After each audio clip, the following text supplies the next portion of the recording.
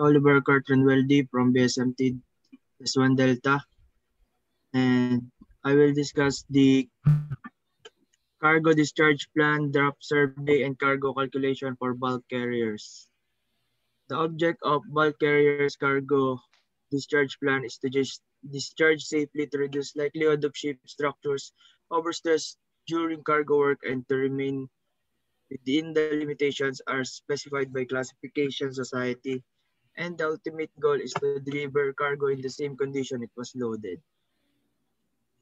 The discharge plan is to show the distribution of cargo within the ship and is sent to stevedores before arrival in port so that they can arrange the required labor and equipment. The main consideration when discharging is to avoid stress due to inappropriate distribution of weights. This is easier in the discharging phase as the cargo operations can be monitored more closely. However, the degree of vigilance required by the watchkeeping officers remains the same. When hatches are being opened, the OOW should always be present. At the discharge port, attention should be paid to the UKC as many ships will wait for high tide before berthing alongside. Okay. Antonio Miguel C. Cuballes, BSMT Senior 1 Delta, and I will present the different cargo gears for a specific type of cargo. First is cargo in bag. This is the example of cargo in bags, and bag cargo is stowed on double, dunnage, and kept clear of the ship sides and bulkheads. Bags are kept away from pillars and stanchions by covering it with matting or waterproof papers. The second type is the container cargo. This is the example of container in cargo. Container ships are cargo ships that carry all their loads in truck-size intermodal container. In a technique called containerization, they are common means of commercial intermodal freight transport and now carrying most seagoing non-bulk cargo. The last one is the bulk cargo such as coal.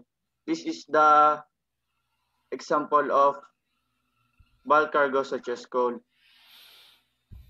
The description, it refers to material in either liquid or granular particulate form as a mass of relatively small solids such as petroleum, crude oil, grain, coal, or gravel. This cargo is usually dropped or poured with a spout or shovel buckets into a bulk carrier ship holds railroad car, railway wagon, or tanker truck, trailer, or semi-trailer body. That's all. Thank you. Okay. Thank you.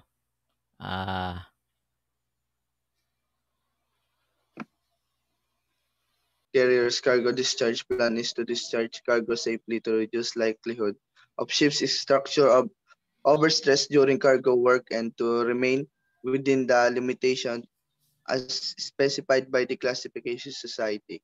And ultimate goal is to deliver cargo in the same condition it was loaded. Okay na, sir? Thank you. System is one of many types of conveyor system. A belt conveyor system consists two or more pulleys with a closed loop carrying medium the conveyor belt that rotates about them. Ito po yung picture. Images. Let's go. Yan po ang example. Okay. Thank you. Yes, sir. And I discuss how to prepare a container ship for loading cargo. When container ship is about to approach a port cargo loading, proper preparation should be made so that cargo loading procedure can be carried out in quick and safe manner. Container ship have special cell guides and lashing equipment in underdeck compartment which help in giving secure stowage for sea transport. Efficient lashing and stowing of cargo container on deck is extremely important to prevent any kind of imbalance and loss of equilibrium of the ship.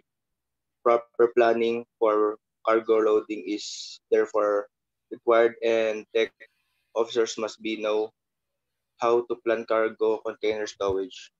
That's all, sir. Okay na ka po. Yes, go ahead.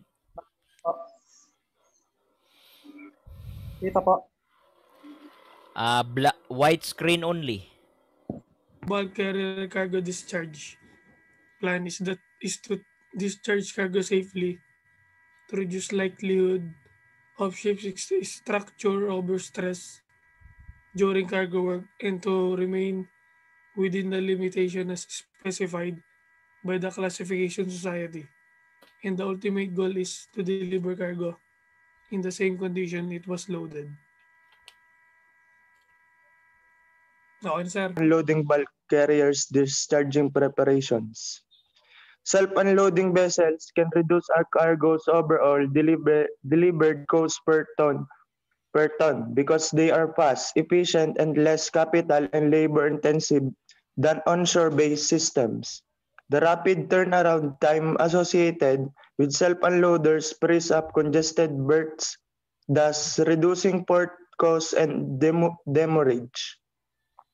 Operating 24 hours a day at speeds up to 5,000 tons per hour, self-unloaders discharge faster than conventional dry bulk carriers and do not require the expensive of stevedores or cleanup crews. That's all. Thank you. Okay.